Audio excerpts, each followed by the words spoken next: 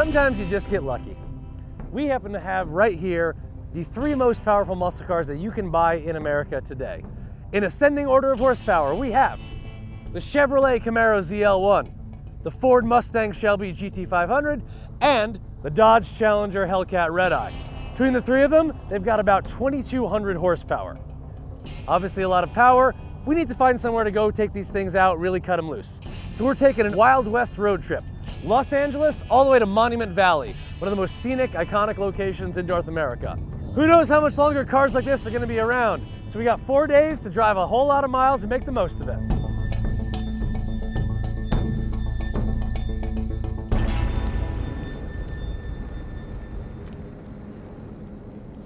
The West, we just sort of use it as an offhand term, but it's humongous. We think about just sort of the West being this area, sort of everything to the left of the Mississippi on the map. But, in reality, there's a whole bunch of different versions of it.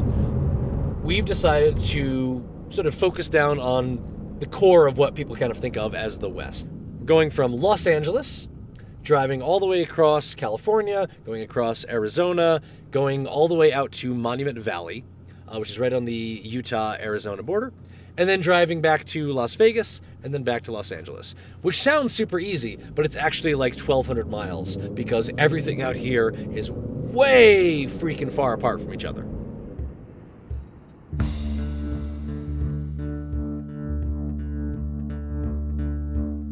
I took up the lead behind the reins of the Mustang, while Sean stayed close behind me in the Camaro. All right, so the new 2020, I think it's formally called the Ford Mustang Shelby GT500, which is a very awkward name. No one's gonna call it that. They just call it the Shelby GT500.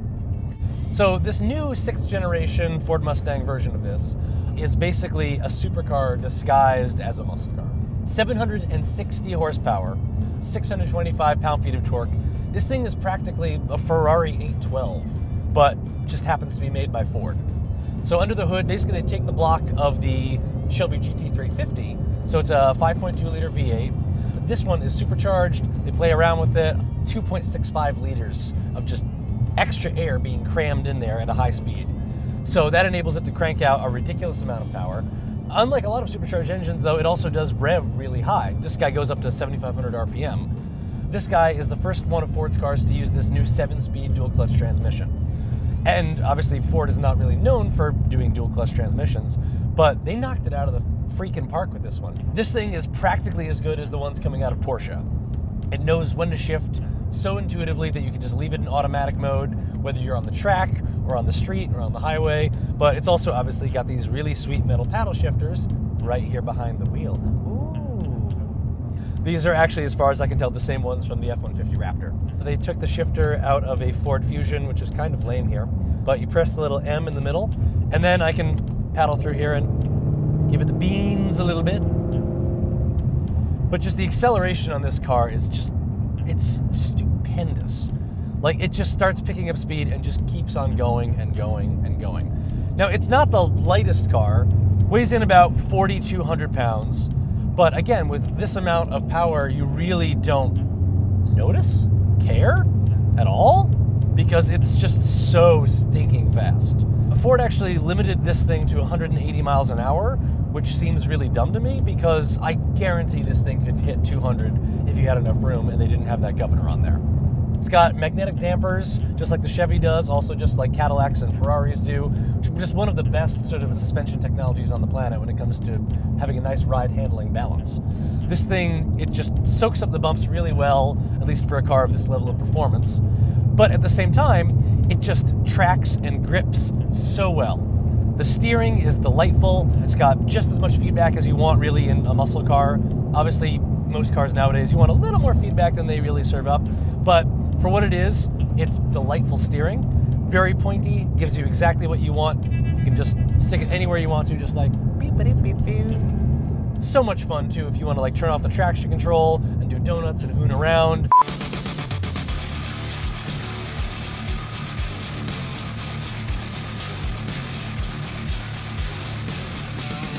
But also just a really good everyday car. It's good on the track, it's good on the open road, it's good on the highway. It's kind of the perfect car if you don't need a usable back seat. And I'm just using it to keep my hat back there.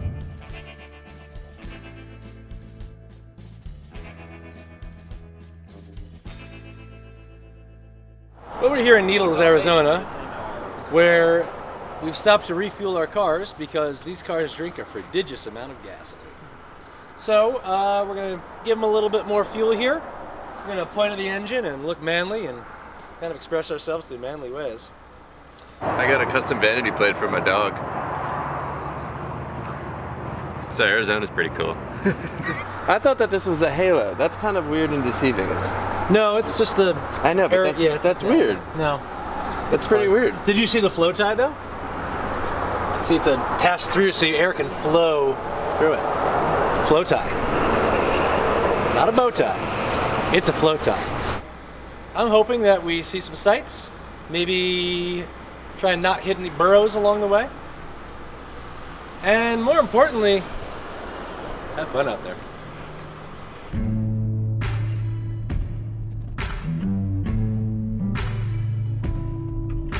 So we are in the Camaro ZL1. This has the LT4 supercharged engine that's good for 650 horsepower and 650 pound-feet of torque. This does have a 6-speed manual transmission, which is pretty awesome.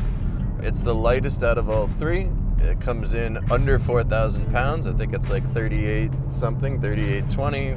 There's 7 different options for traction control. Once you double tap the traction control button, you can cycle through wet, dry, Sport 1, Sport 2, Race 1, Race 2. So there's a ton of fun to be had in this thing. Plus, it just gets a little slippy if you just leave it in track mode. It's just a little bit slippy as you step on it. The back end will step out just a little bit. That's super satisfying. The seats are extremely comfortable. It's got an Alcantara wrapped wheel, which is great if you're really cooking it and your hands start to get a little sweaty. It's definitely a fabric that you want so you can have some nice grip.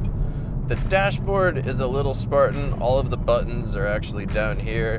One of the things that I don't like is the fact that they didn't put any of the vents up here. So the touchscreen is center, which is nice for the convenience of actually touching it, but your hand gets a little cold, especially when it's hot out and you've got the air conditioning blowing down here. This thing has a ton of power. It pulls all the way through its 6500 redline, and it feels great when you punch it. It sounds awesome. When you step on it, you get a little bit of a hint of supercharger whine. You obviously get the great exhaust note coming from the back.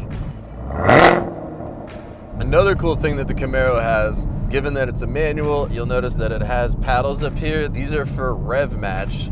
So once you engage rev match, the gear that you're in, it shows up in yellow to confirm that you're in rev match. And then when you need to downshift, it'll blip shift for you to make sure that you're automatically at the right engine speed. So you're sitting very low, and out here in truck country, a lot of the headlights will pop directly from the side mirror into your eyes. So they've done a nice feature in this mirror only that reduces the amount of glare that's bouncing off of you.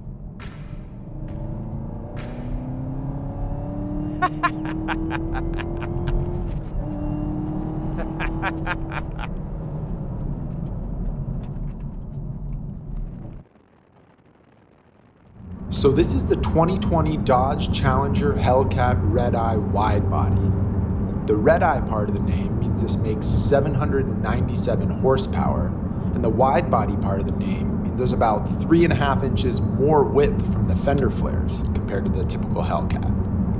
It adds a stylish, athletic, almost mean stance to a car that's already great looking.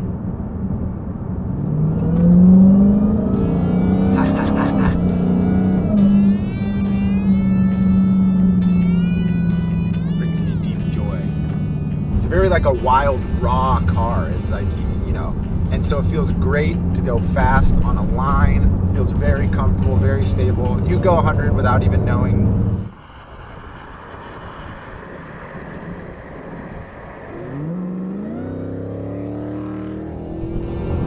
Power feels direct,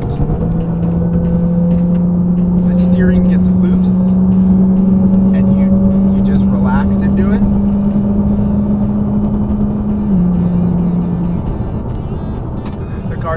like it really kind of like sits down and grips the road as much as it propels like a rocket ship. Everything seemed to be going along swimmingly. Until halfway through Arizona on Route 66, we came across something unexpected. Whoa! There's a donkey. There is a donkey.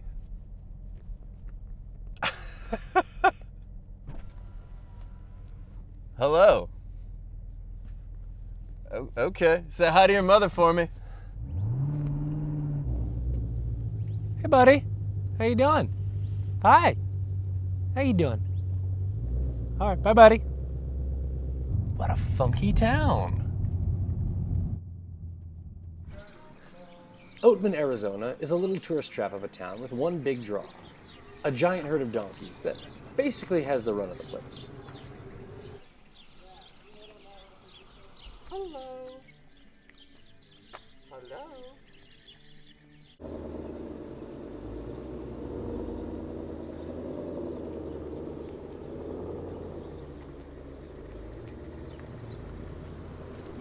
Our attempts at conversation rebuffed, we jumped back on the road. The West is awful big, after all, and we still had hundreds of miles to ride.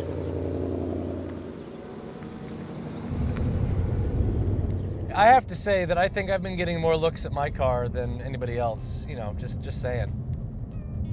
That's because it's colored like a Skittle. A delicious Skittle, yeah.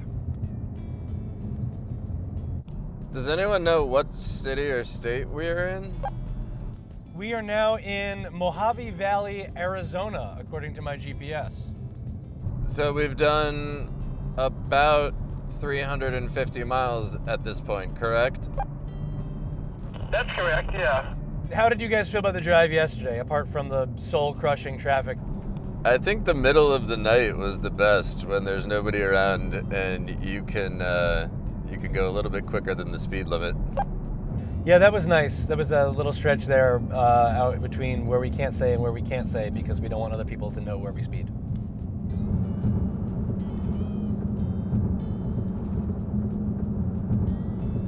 I love the way this car feels between about 80 and 105. It's so stable. It loves being on a straight line and accelerating that.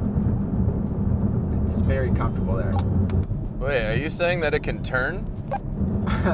I didn't mention the turning yet. So middle of the night, we're cooking it. There were some bends in the road. How did you handle those? It was honestly horrible. It was an adjustment. I got it, but like there was a solid 30 minutes of, or 20 minutes of like adjustment period, just understanding the way this thing moves, like markedly different than what I'm guessing Will's car feels like. Was it sliding through the corners? I'm too important to die, so I was taking it easy. This thing didn't, I thought, I tried a brush of the brakes, then I tried a lift, and then I realized that you can kind of just go flat out in all of those corners in this thing. You excited for Vegas? It feels like a fitting destination. When I told somebody where I'm going, I said LA to Utah to Vegas. That makes the most sense to me when you talk about the trip.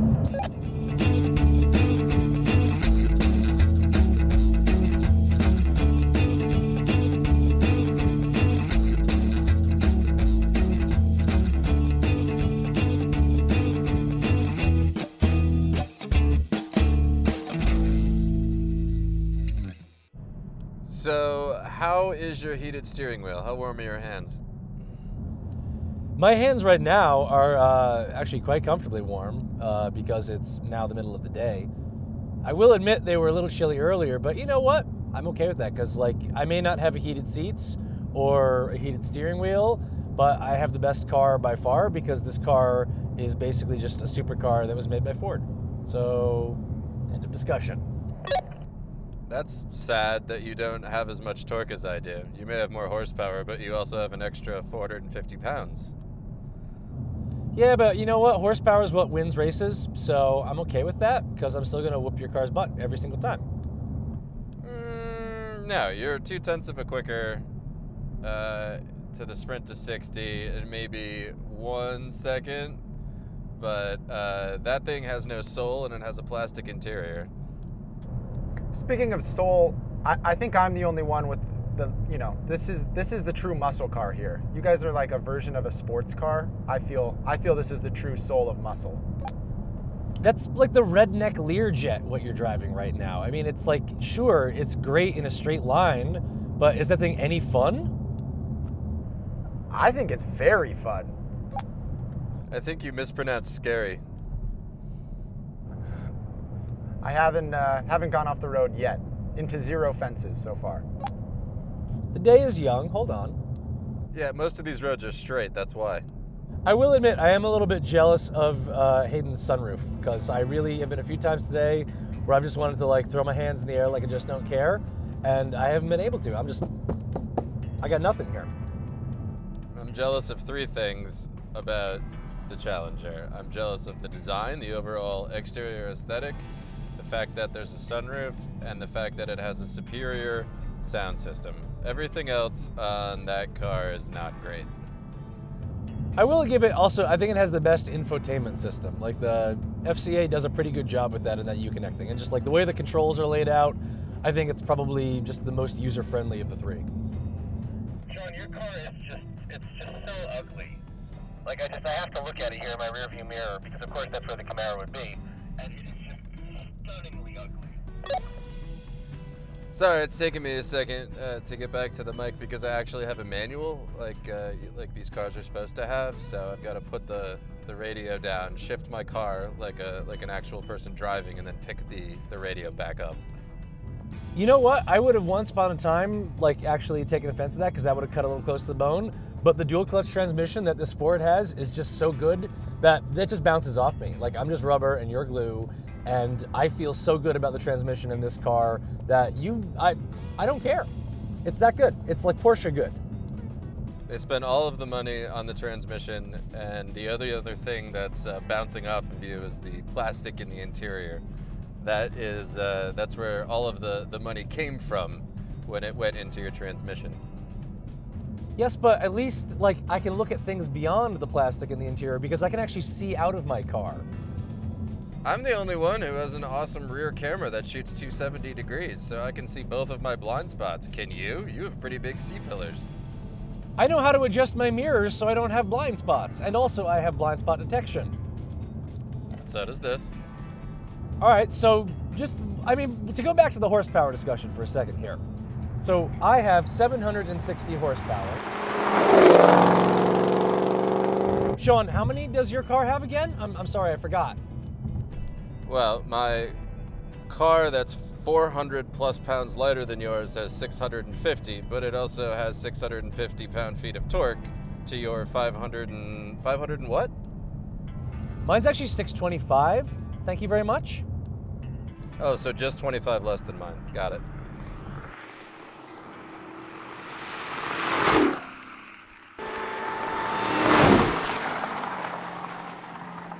You've got the Redeye. So where the regular Hellcats have 717 horsepower, you actually have 797. So like you've got the most by far, but you also have just such a way bigger car. Yeah, I can feel it. The power feels endless. I truly haven't found the bottom. It just keeps going and going. I can just pump it as hard as I want. The only downside is, doesn't feel as stable on the brakes and on the handling as maybe you guys have. By the way, because I was thinking about whether your car would be sort of like the best long-term, like long-distance cruiser here. In terms of like, if you were gonna break all 3 of these muscle cars down and sort of push them in different directions in terms of like what categories they overlap with, I feel like this one, to me, feels the most like it's basically a borderline supercar. The Camaro, I think, while it's obviously the performance is very close, it feels just more like a legit taut sports car to me. Whereas yours, I guess, would be more of like the Gran Turismo, would you say? Yeah, absolutely. It actually feels pretty appropriate for this drive we've been doing. Like passing people is like, you don't even think about it. You just like barely tap and you're gone. I'm pretty comfortable. Like we said, the infotainment is all really dialed in. It's, this is, I think, among the most comfortable for covering the 2,000 miles that we're doing or whatever it is. supercar for any of these is a stretch. Sorry. You have a nicer muscle car, sort of. You at least have more, maybe more performance, although you have no torque, Will, once you get into a higher gear. And I really can't get past like the cheapness of that interior, which, you know, again, I also think disqualifies it as a supercar. First of all, I've been in plenty of supercars that have crap-ass interiors, so that does not disqualify you at all from being a supercar. Second of all, for the amount of money that you actually spend on this, I would say it's very much a borderline supercar. In terms of how much this thing costs, this is absolutely like a bargain basement supercar. This thing starts at 70 grand. It's 80 grand as tested. I mean, you can spec it up a little bit more, but basically fully loaded, this thing doesn't even crack 100 grand. And it'll keep up with Porsches and Ferraris on a track that costs 3 times as much. And this thing will keep up with that. I'll still beat you, bro. You're spending all that time, you know, just moving your hand around. I just got to do this. Watch this. 6th gear, 5th gear, 4th gear. Boom. That's how easy it was for me to shift. I just went down 3 gears in a half a second. Sean, how much is your car, by the way? 64,000, 15,000 cheaper. The fact that this has torque that is punchy in every gear and the Mustang does not gives it like more of a fun, nimbly feeling. And that's kind of what I look for. It's got really dialed in steering, and you know, it stiffens up nicely in all the modes. It's got all the different handling ESC modes. Like, there's a lot of tech in here for $64,000 that's just frankly not on either of your cars. Are you high? Look, I know we went through California before, but are you high? This car is so jam-packed with tech, including a lot of the stuff that your car has, and a lot of stuff it doesn't. I have performance driving modes too. I have a magnetic ride suspension too. I have a supercharged V8 as well. I have launch control. I have line lock. Oh, and did I mention again the kick-ass dual clutch transmission I have that shifts way faster and is way more intuitive than that old rope-a-dope stick you've got. Yeah, but I have $15,000 more dollars. Yeah, and I think I have more power than all of you guys. A little more versatile. You can take this thing around the city. I did fine in the 4 hours of LA traffic we sat in. And while we're here, I would like to lodge a complaint about the Challenger headroom. That's about the only uncomfortable thing about this car. It's pretty comfortable. You know, headroom for a 6'3" guy, not quite enough. Will, how do your legs feel with those seat bolsters?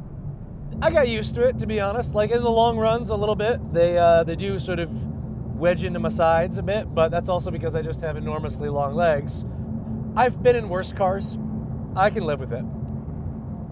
Generally speaking, though, I do think it's worth sort of noting that, like... Because we're all tall guys. We're all 6'2", 6'3", 6'4". And, you know, sure, there's a little quibble, maybe a little bit of headroom issues, maybe a little bit of sort of like pushing in the sides from the seats. But generally speaking, I mean, these are very comfortable cars for big people on these long hauls. Yeah, that's fair. I would agree with that. It hasn't been too problematic. It could definitely be worse. They're surprisingly usable cars given this level of performance. Like, you know, we joke about it, sure, but like, you know, considering the level of cars that you'd have to go to beat these on a track, in the case of Sean's car and my car, like, these are really usable by comparison. They've got token rear seats. You know, they've got big roomy interiors. They've got pretty decent stereos. Like, there's, you know, everything here is like, and a big trunk too, which is very much underrated if you're gonna be taking these long trips. So far, cars aside, how are you guys feeling about this trip?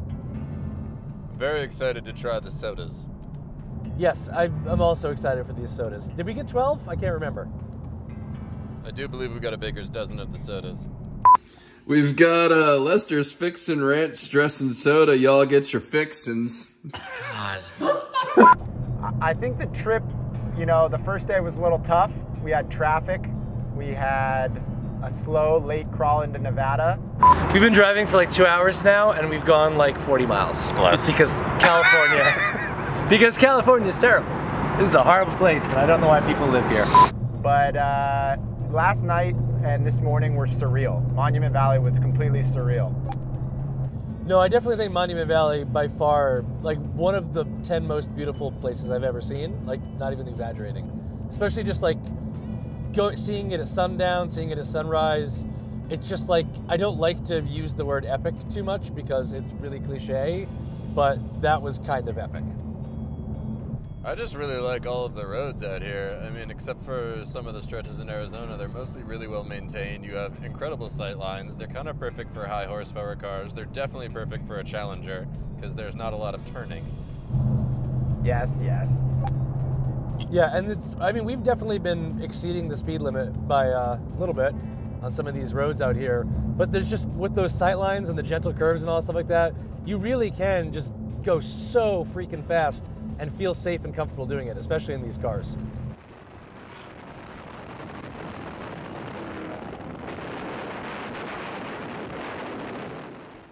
I don't know about you guys, but I definitely feel like, I mean, here it is, it's the year 2020.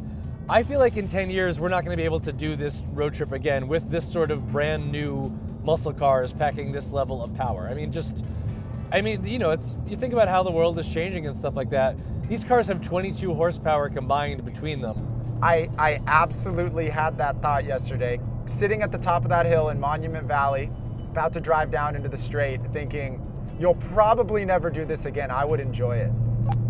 I don't know. Ford didn't trim out muscle in sports cars when they were trimming sedans, and neither did GM. I still think that there's still a market. I still think this stuff will be around. I think we'll be passing a lot more Teslas, although some of them may be on the back of trailers, as the one we saw yesterday.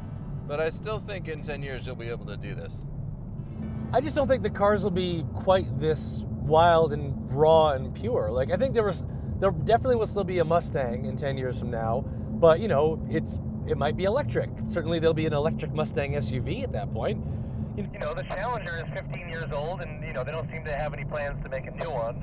At least as far as we know, they're not talking about it. And the Camaro sales have been flagging, so there's, you know, people are talking about how it may not last past like 2023.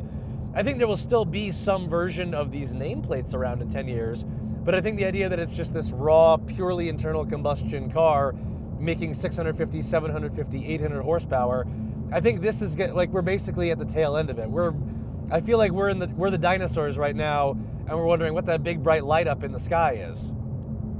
Well, I'm kind of with you. It's funny to feel the looks and the way you get. Of course, there's the impressed old men, the inquisitive, restaurant workers or gas station clerks, but I also feel a healthy amount of side eye. These aren't exactly, maybe in vogue at the moment. I think, I mean, look, all the jacked trucks rolling coal around here, this isn't necessarily a very eco-friendly part of the country. Like, there's a lot of guys and a lot of drivers in this region who still appreciate combustion engines and big and high horsepower numbers. No, for sure. But like, look, in terms, people like pickup trucks in part because they're even more utilitarian. Like even a jacked up road truck, you can take it off road. You can lug shit in it if you want to. These cars they have a very specific brief, and that is to go fast and burn rubber. But I think also the thing is like, look, people are, like you said, pickup truck drivers, they love power. And we're already seeing sort of this like burgeoning move into making electric pickup trucks because on numbers, they can win. GMC is announcing their Hummer pickup truck. It has 1,000 horsepower. And 11,000 pound-feet of torque at the wheels.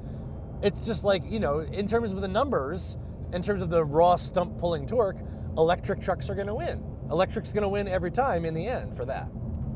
Electric only accounts for less than 3% of vehicles sold, and even if that doubles in the next couple of years, then you're still at 6%. I don't see it dropping off. I don't see combustion, specifically like these cars, dropping off as precipitously as you do. I mean, I think there will always be some version of it. Maybe it'll be a hybrid version, maybe it'll be all electric or something like that. But I think that, the days of these sorts of cars, as we're driving them right now, I think they're numbered.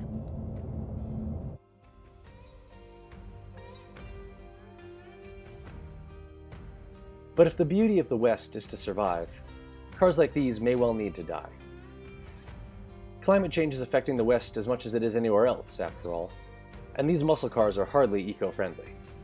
Over the course of our roughly 1,500 miles of driving, our trio of cars burned more than 300 gallons of gasoline. That means we added 3 tons of CO2 to the atmosphere in 4 days. For comparison, the average American creates 16 tons of CO2 per year. One day, perhaps sooner than we imagine, electric cars will be the ones racing along under these western skies. They may be faster and even more fun than these cars. They'll certainly be better for the winds and the waters. But the canyons will no longer echo with the roar of their engines. Just like the cowboys, they'll be left to legend.